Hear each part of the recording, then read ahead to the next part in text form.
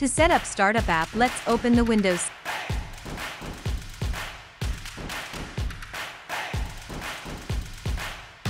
Then go to the apps and then click on the Startup options.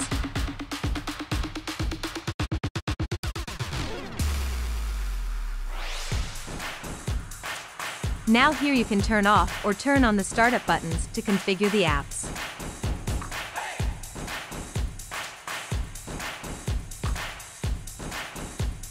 That's it. The other options, we will do this in the next video.